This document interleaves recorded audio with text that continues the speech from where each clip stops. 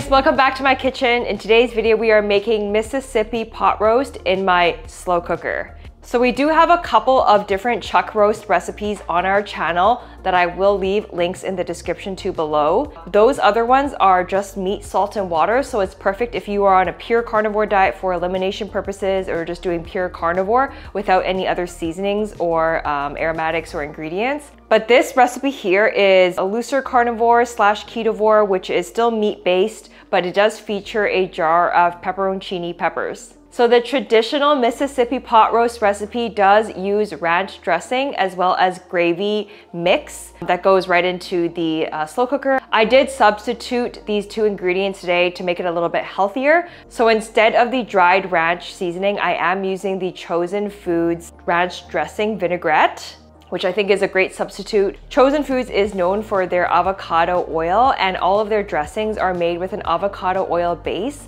So I do recommend checking them out for clean dressings and clean condiments. And then in addition to that, I did use a little bit of onion and garlic, which are optional. A lot of the au jus gravy like packet mixtures that you get at the store do have some sort of like usually garlic or oniony flavors to them. Gravy packs do have thickener in them usually, so instead of thickening agents, I am just using beef broth as well as some additional seasonings, onions and garlic as aromatics. And if you want, you can use xanthan gum as a thickening agent, but I am not doing that in this recipe today. This is a family-friendly carnivore style recipe, so if your family members are not doing carnivore, then obviously you can still make and prepare whatever sides you want for them.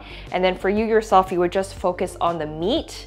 I like this recipe because the ranch dressing really provides a tanginess as well as the juice from the pepperoncinis, which are not spicy. They are very mild, so it's good if you don't enjoy like very spicy food. I don't like spicy food myself, and I don't find this to be spicy at all, so that's really good. It's more like tangy, and it just provides some nice balance to the beef. Before we get into it, don't forget to hit the thumbs up and subscribe to the channel, and let's get right into cooking.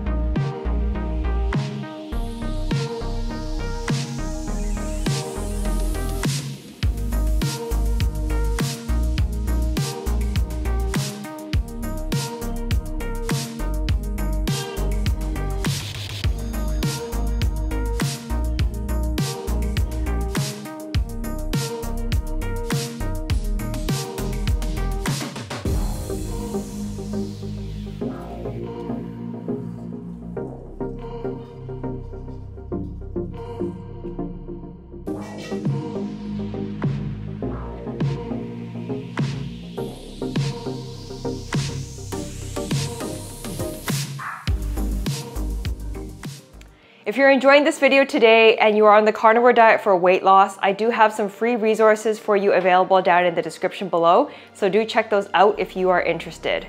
For the full recipe instructions, please do visit our blog at www.justrealfood.com, where we will leave detailed instructions.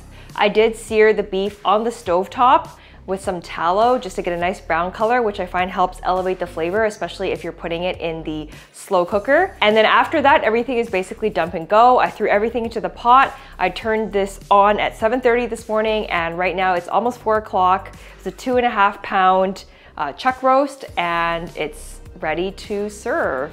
Again, if you're looking for a pure carnivore version of chuck roast, just meat, salt, and water, I will leave some cards up top, as well as some other related recipes down in the description below, one of which we use the slow cooker and another where Kevin uses the Dutch oven. So do check those out. So it's ready and my kitchen smells amazing. Let's see what's underneath this lid.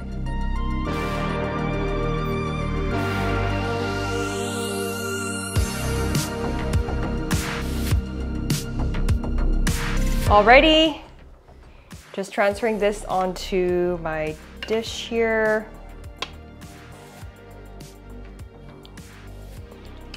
Gonna try to get some of these peppers and onions out.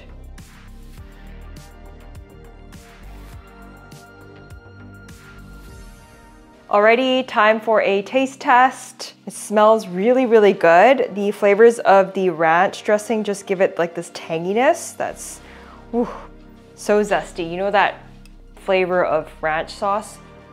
Ready to dig right in. That's really, really good. So delicious. Super, super tender. I love making chuck roast in the slow cooker. I have tried chuck roast in the Instant Pot before, but I find that the slow cooker just does a much better job.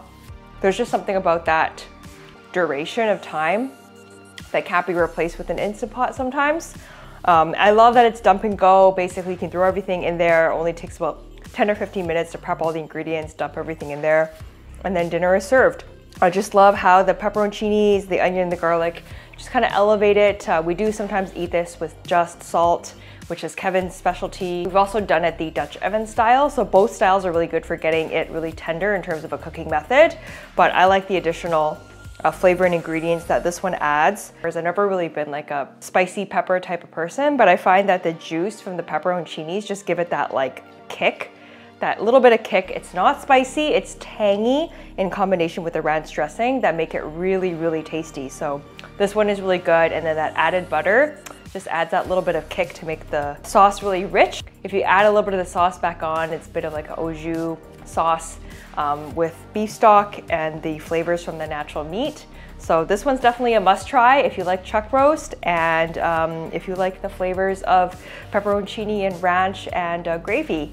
If you liked my video today, don't forget to give me a thumbs up and subscribe to the channel. Leave me a comment down below and let me know what your favorite way of making chuck roast is. Until next time.